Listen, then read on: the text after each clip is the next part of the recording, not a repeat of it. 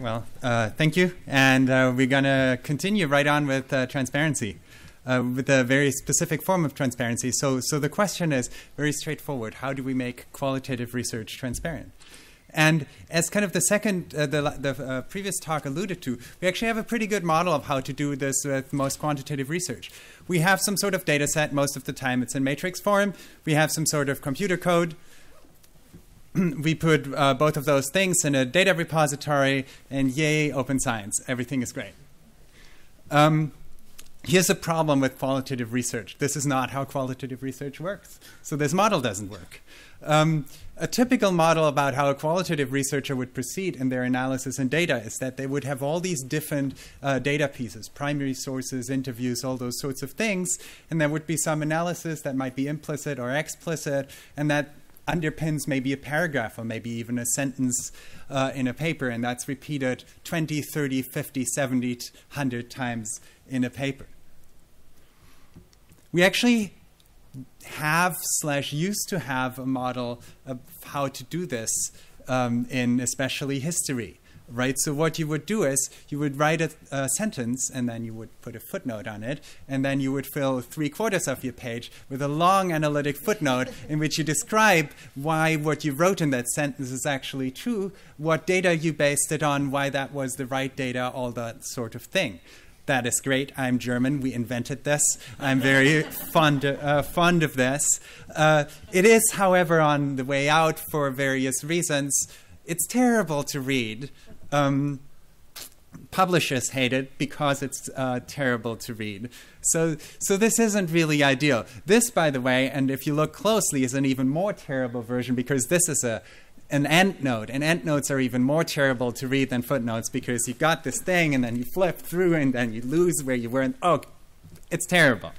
Thankfully, this is 2019 and we have digital technology.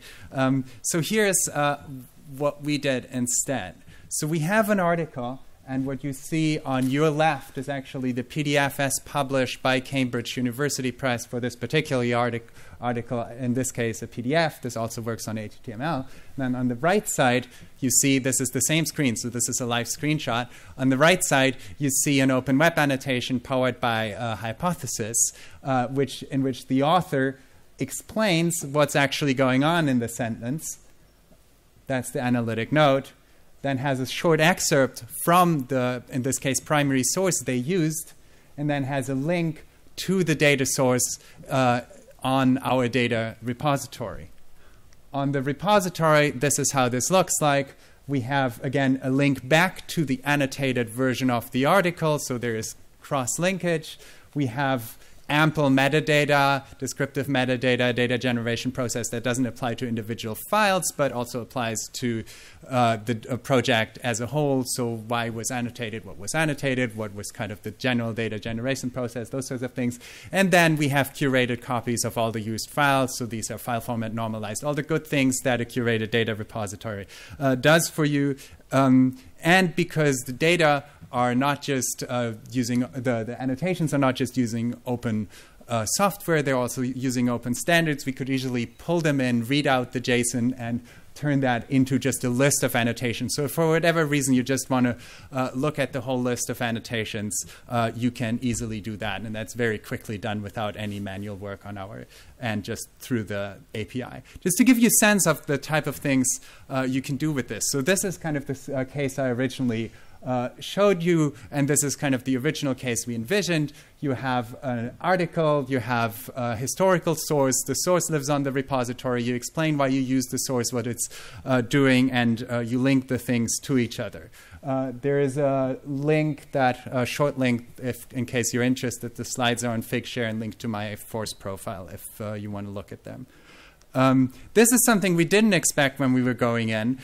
They were actually, for copyright reasons, not able to share the full data sources, but they shared extended excerpts. And this was an article published in a general purpose international security journal, so written for a generalist audience by people who were Iran specialists. So they were really interested in making Iranian interior thinking about their foreign policy accessible to a wider security audience. And so they had all these original Farsi sources, but they had short quotes from them. What they were able to do with the annotations is put extended quotes to them, contextualize the source, and for the other Iran experts reading this, provide the original Farsi of those sources. Kind of so really cool thing that allows different audiences, different levels of access to the data and analytic logic, annotating this. And this one is one of my favorites, and it's actually from Scotland, so that makes it even better. So this is sociolinguistics, where you have the problems that you write about spoken language, right? So this is an article writing about the glottal T and how it disappears. So that's your water to water type of thing. That was my terrible butchering of the glottal T. And in a small Scottish fishing village. And so they had all these phonetic transcriptions in their article. This is completely harmless data. So they were able to share their full audio and link it to those transcriptions. So you can now actually listen, linked in these annotations, to the how the people speak. So this really brings the article to life, and again adds a layer of transparency, but not just transparency, also richness. I wanted to briefly talk about some of the things we did to kind of roll this out. We called this the Annotation for Transparent Inquiry, and we called the whole kind of rollout where we tested this the ATI initiative. It had two phases. First phase, we approached authors who had recently published articles based on qualitative data and asked them to go back and annotate those articles. We collaborated closely with Cambridge University Press, which mainly, well, both because they're great press to work with, but also because they're one of the leading presses in our area, so they just had access to lots of places. We also work closely with Hypothesis, and some of my collaborators happen to be in the room.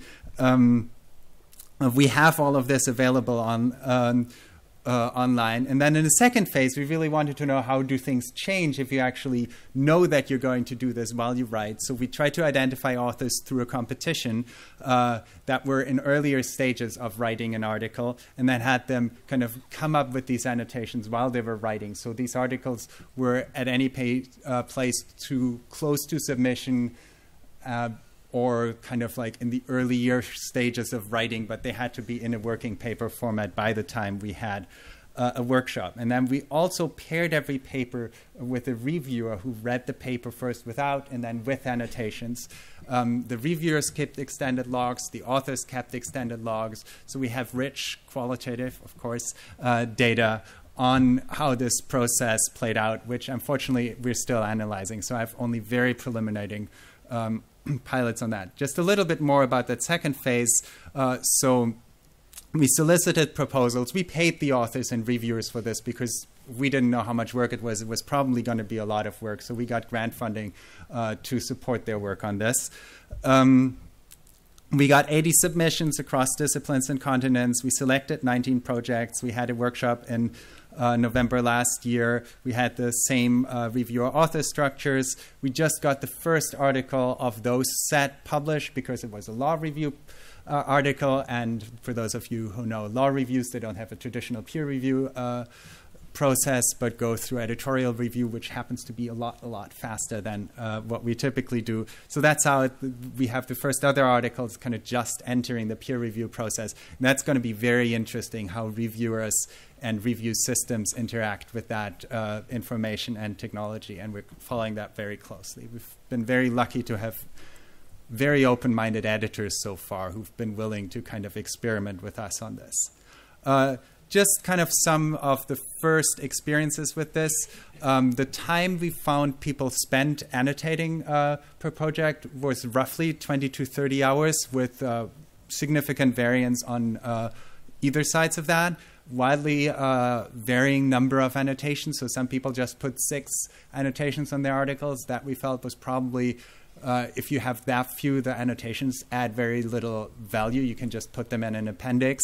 Some people put 80, 87 or so on there. That gets a little bit crowded. You have like everything in yellow in your article. So like there's probably some Goldilocks amount somewhere in the middle. people used annotations very differently, as I showed you. Some people also disagreed with some usages of annotations. So one example was for the post-hoc group. Some of them were really excited to be able to use annotations to actually update some of their argument based on current events, but that gets kind of in tricky territory between, the article was written in 2016 and then you add an annotation in 2018. When is the article, right? There's like a weird chronology thing that's going on there that people were uncomfortable with. What we were really surprised by, we as a data repository really thought that people were most excited by this. I can just go and read the original primary source, the original interview, and that we thought was really what this was core about. And people like that, don't get me wrong, but people are really, really excited about the added analytic content, because you have a lot of these a lot of word count restrictions, especially if you write qualitatively, have rich case studies in there. And so the details of why a certain statement was made often get lost, but the authors almost always, or at least the good ones, have answers to that. And so if you are kind of dubious about a statement, to be able to click on that and then have like the extended explanation by the author pop up turned out to be very, very interesting to readers. There is, like with all data sharing and transparency issues, big concern about incentives. This is a lot of work. How do we make sure that people who do this get credit for this?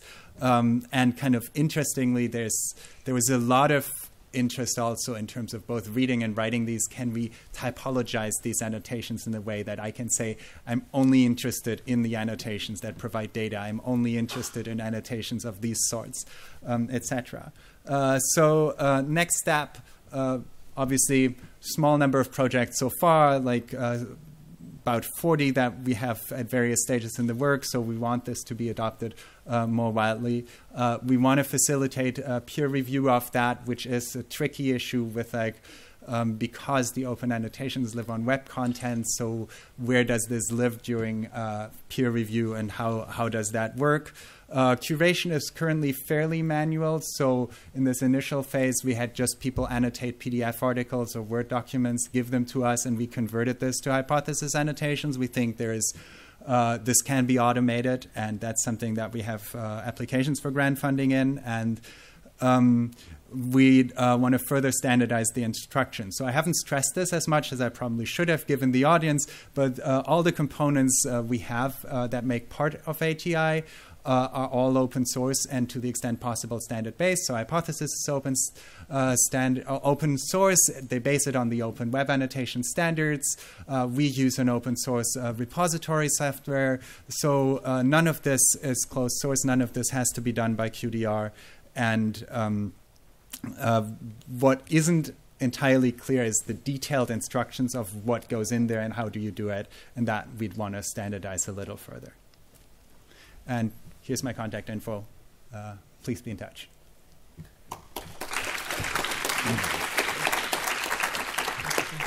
I think we have time for one quick question. If anyone has any questions for Sebastian.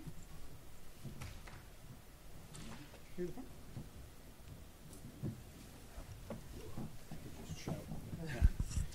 So you mentioned that there was a pretty wide range of the number of annotations. Did you find that there were a lot of people in the sort of Goldilocks area, or was it sort of bimodal, like people tended to be lazy and put 6 annotations in, or be overzealous and put too many?